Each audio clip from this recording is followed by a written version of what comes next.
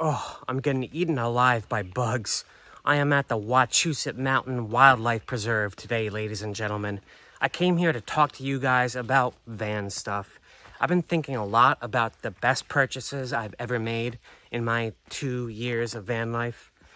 And I put together a little list, not necessarily in chronological order, but in order of importance to me. I know that I wasted a lot of money on stuff in my van build that turned out I never really needed. I think a lot of people are going to do the same thing. I also know that people's van builds are all going to be different for different purposes, but these 5 things worked so well for me, I would recommend them to everybody. So here we go, in order of importance to me. Sorry folks, I had to interrupt that for wild raspberries. I'm a sucker for those things. Anyway, the most important single thing I ever bought was my Jackery 1000 portable battery. Now, I'm not being sponsored by Jackery or any other brand for that matter. I know Blue Eddy is also a brand. There's a bunch of them.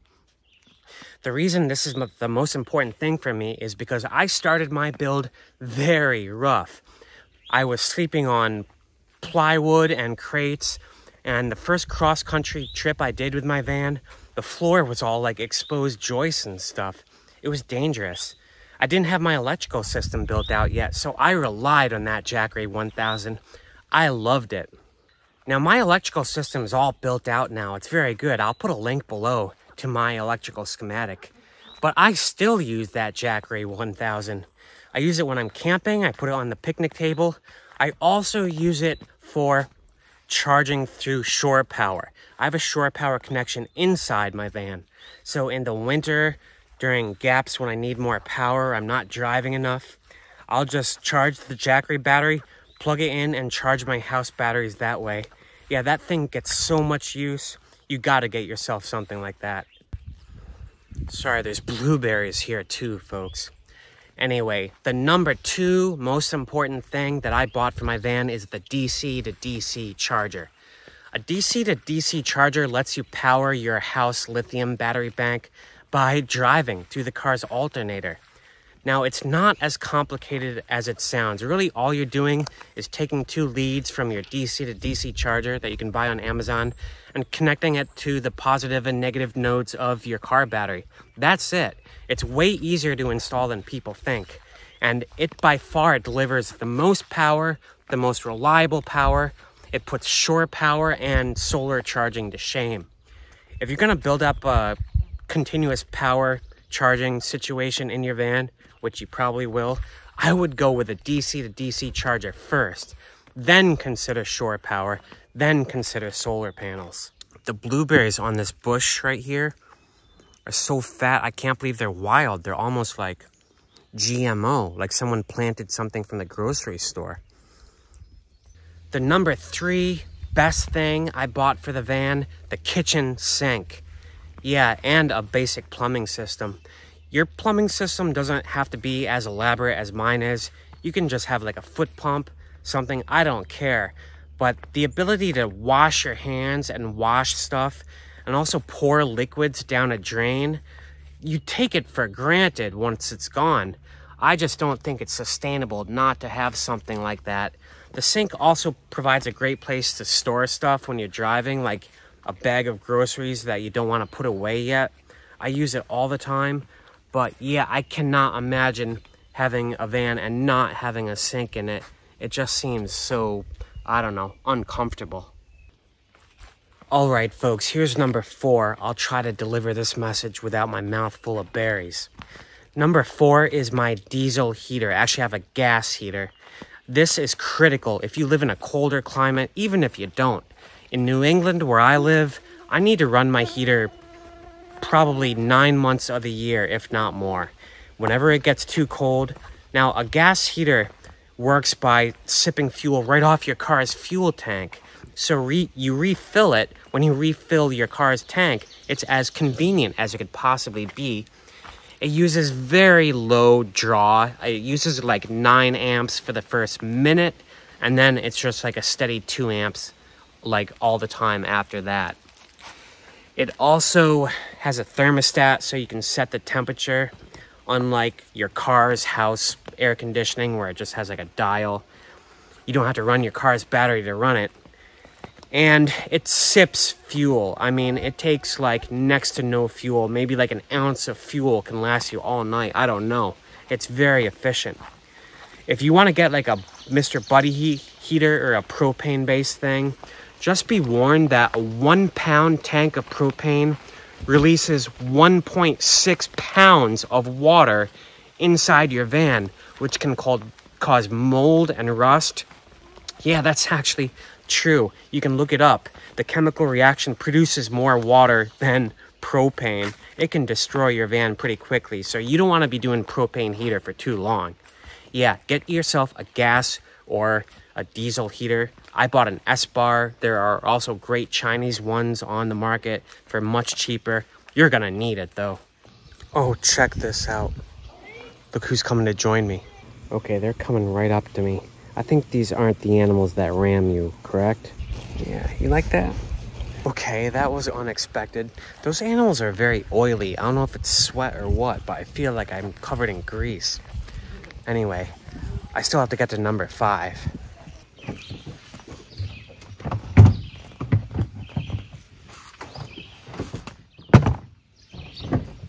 This here, folks, is number 5. It's the luggable loo. Yes, I'm talking toilets. You're gonna need a situation in your van for sure. You have some options. There are black tanks, which is what come on most RVs, like a permanently affixed septic tank in your van where you flush it just like you would in a house and it stays in the septic tank. Nuh-uh, I don't like those. Listen guys, black tanks are disgusting. Not only does it gross me out thinking about having to drive around with all my waste inside my vehicle for weeks on end, the headache of finding places to dispose of that is going to add so much discomfort to your life. And also, they smell. They stink. They are so unsanitary. Another popular option is composting toilets, which are kind of like a cross between what this is and a house system. You flush it, there's like a composting mechanism. They're big devices. They take up a lot of space. They might be more comfortable than the luggable loo, but they are a lot of work to maintain. I mean, you're really gonna be worshiping the poop if you get one of those things. I hate to say it. You have to clean it from time to time, take it apart, roll up your sleeves, scrub out the poop. It's gross. Do you really wanna deal with that? The luggable loo is basically just what it sounds. It's a bucket with like this toilet lid type thing, so it feels like you're sitting on a toilet seat. You can actually buy the lid replacement at Walmart. You use that, a contractor bag, and kitty litter. You do your business, and when you're done, you tie up the bag, you seal it, and you dispose of it in a public waste bin, just like you would with diapers or dog waste. It's that easy. You can get rid of the stuff, get it out of your van as soon as you're done with your business. You know, I don't like the idea of it all lingering around inside. This is by far the easiest, most sanitary, perfectly comfortable toilet situation, in my opinion. You're also going to just save a ton of money, space in your van, and headache, because you won't ever have to clean this thing. Just throw it away and move on with your life. That is my number 5.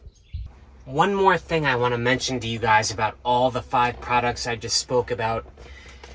The main limiting factor with these portable Jackery batteries, whether you get Jackery or another brand, is not how much capacitance they have, but how long it takes to charge them.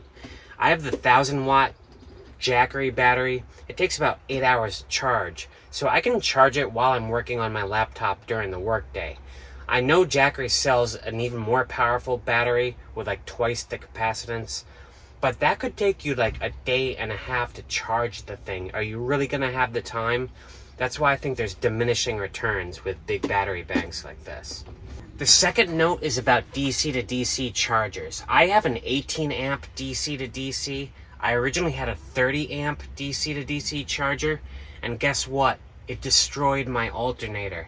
That's one thing you have to be very concerned about. I know with a 2021 Ford Transit, it could not handle all that extra current being output. Personally, I would not risk going with a 30 amp DC to DC charger or higher. Third thing, with the gas or diesel heaters, make sure you learn how the thing works, because the main thing that I keep having to replace on mine is the fuel pump. The fuel pump you can buy on Amazon for like 200 bucks. It may not be obvious what is not working in your system, but check the fuel pump first.